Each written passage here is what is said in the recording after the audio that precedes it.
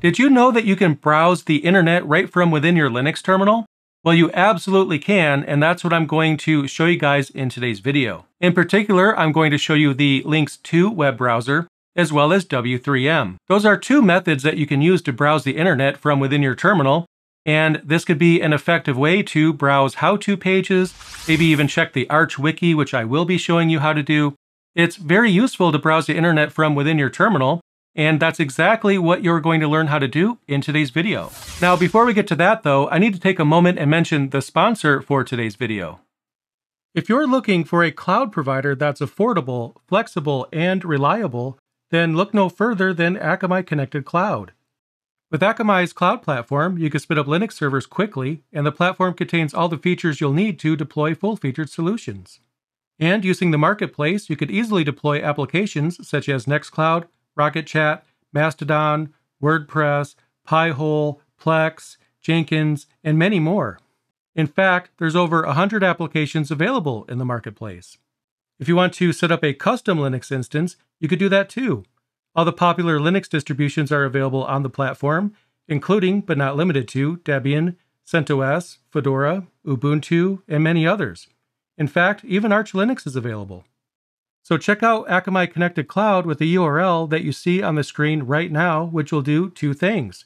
First, it'll help support this channel, which I'll really appreciate, and it'll also get you $100 in starter credit to check out the platform. And thank you yet again to Akamai for sponsoring this video.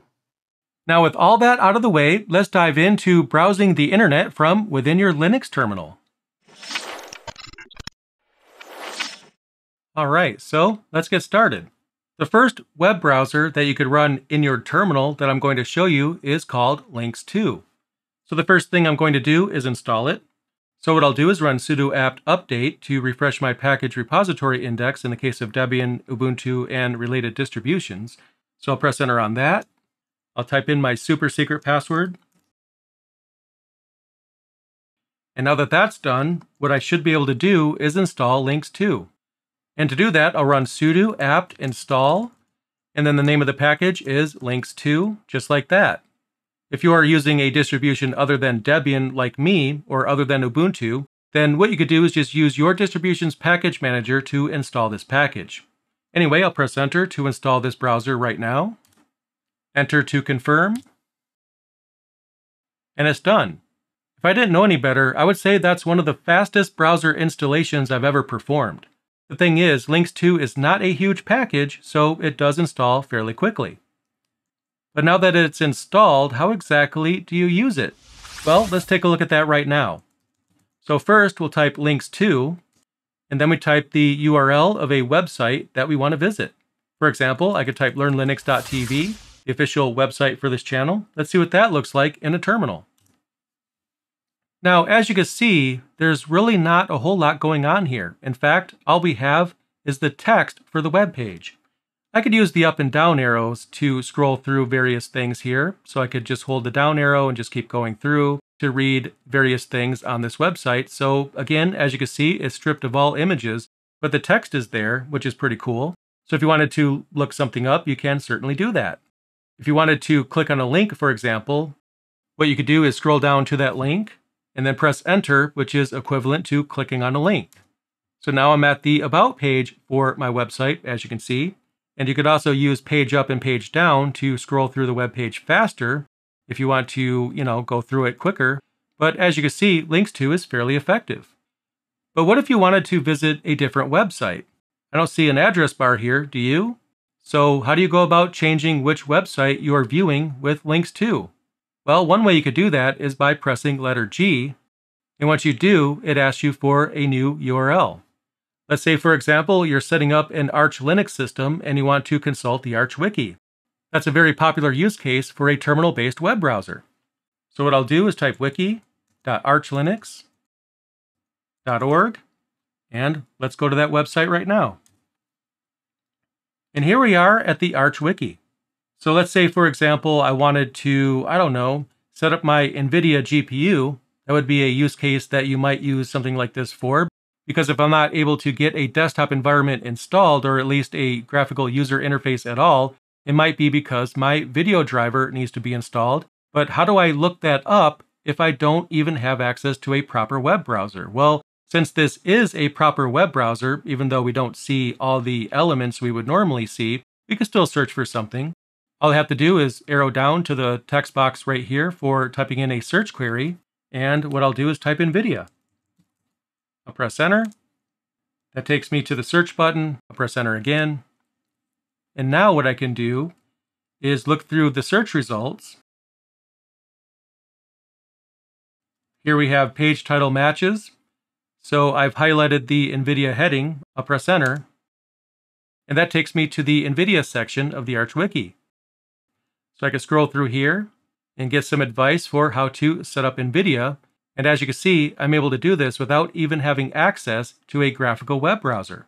Right here in the terminal, I can find the information that I need, and that's pretty cool. And some people might think the lack of graphics is a good thing, because nowadays you could barely ever read an article online without some sort of popover interrupting the experience. It's a lot harder to have a popover here in a terminal web browser. So in some ways, this could be a reading mode of sorts, to cut out all the unnecessary things and leave just the text. So for some use cases, you might even prefer this. But how do you go back? Normally a web browser has a back button, but I don't see a back button here. So how do I go back to the previous page? Well, that's easy actually. All you have to do is press the left arrow, and that's equivalent to the back button. And similar to that, I could press the right arrow, and that brings me back to the page that I was just on. Another tip that I'll give you is you could press S to open a bookmark manager, as you can see here. And what you could do is add a new bookmark. So if I wanted to bookmark Learn Linux TV, I could just highlight Add. I just use the right arrow to highlight that button there. I'll press Enter. And what I'm going to do is just back this out. It's using the information for the web page that I'm currently attached to here. So I'll add a bookmark. Let's erase this URL. We'll change the name. And then I'll press Tab to go to the OK button. If I wanted to cancel, I could press the right arrow to highlight that, but I do want to save this bookmark, so I'll make sure OK is highlighted here, and I'll press Enter. And now, Learn Linux TV has been bookmarked here in Links 2. To close the menu, I just go over here to Close and press Enter. And then when I'm done using the browser, I could press letter Q on the keyboard, and then confirm with yes that I want to exit this particular browser. And I'm back to the command line, and I'm ready to look at the second browser.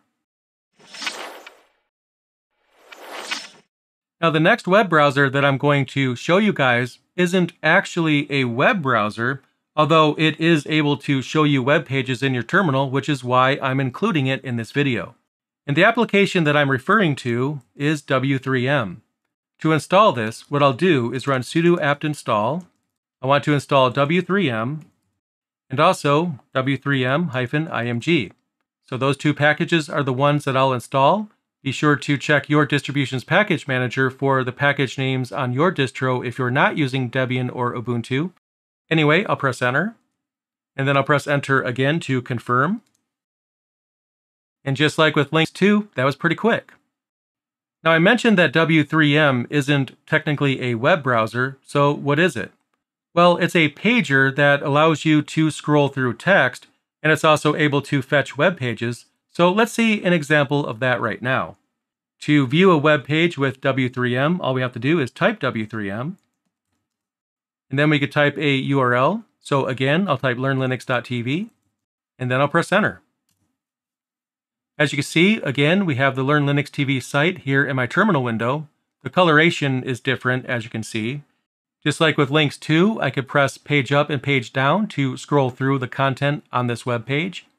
And also similar to Links 2, what I can do is highlight a link or put my cursor on top of a link and press enter to visit that link. But other than that, the remaining keyboard shortcuts are a bit different with W3M when compared to Links 2. If you recall, for example, the left arrow in Links 2 brings you back a page, but we use a different keyboard shortcut for that when it comes to W3M. So to go back, what I could do is hold Shift and press letter B, and what that'll do is take me back to the previous page, as you can see. Now there's some additional functionality that I think is really cool. For example, we can have tabs inside our terminal window, which is really cool for a text-based web browser, because tabs are something that you would probably think are reserved for a graphical web browser, but here in W3M we have access to tabs. To create a tab, what you do is you hold Shift and press T, and what you can see there at the top is the fact that we now have two tabs. If you want to switch between the tabs, what you could do is hold Shift, and then you can press the left curly brace or the right curly brace, and that'll take you to the different tabs. To close a tab, I can hold Control and press Q, and that'll close whichever tab is active when I press that keyboard shortcut. In addition, if I want to go to a different URL, what I can do is hold Shift and press U. So again, if I wanted to view the Arch Wiki, for example, I could type wiki.archlinux.org, press Enter, and then I'm there. Another thing that you can do when it comes to W3M is you can hold Shift and press G, and that'll take you to the very end of the web page. If you want to return to the top of the web page, you just press G without Shift, and it'll take you back to the top of the page. And when you're done using W3M, you can press Q on your keyboard to bring up the close dialog that you see right here, and then you can confirm that you want to quit the web browser by pressing Y on your keyboard, which will take you back to your terminal. For the next trick that I'm going to show you when it comes to browsing the web within your terminal, I'm going to show you how to view images as well. I mentioned earlier that all of the components are stripped when you use a web browser such as Lynx 2 or W3M, and that is true by default, but there is a way to see graphics as well, and here's how you do it.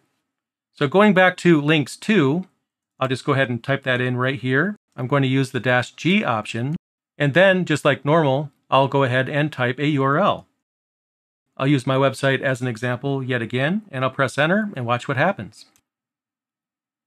Now, the formatting may not look all that great when you use this particular mode of Lynx 2. It's never going to be perfect, but we do have a close enough approximation for what this page looks like. These icons are ginormous, of course, but as I scroll down, you can see the content of the page. Again, is not going to look exactly the same, but at least you'll see the images as well. So if you're curious how to graphically view web pages from within your terminal, well, that's how you do it. You just use the -G option with Lynx 2, and you'll see the images just like you see right here. And then when you're done, you could close that window, and you're back to the command line. As you can see, the Linux terminal is a powerful utility, and within it, you could do all kinds of cool things. In today's video, I showed you the process of viewing web pages from within your terminal, and I hope you enjoyed it. If you did, then please consider clicking the like button to let YouTube know that you enjoy my content. And I also appreciate you checking out this video. I have a lot more videos coming out very soon, so be sure to subscribe to Learn Linux TV for the latest in Linux, and I'll see you in the next video.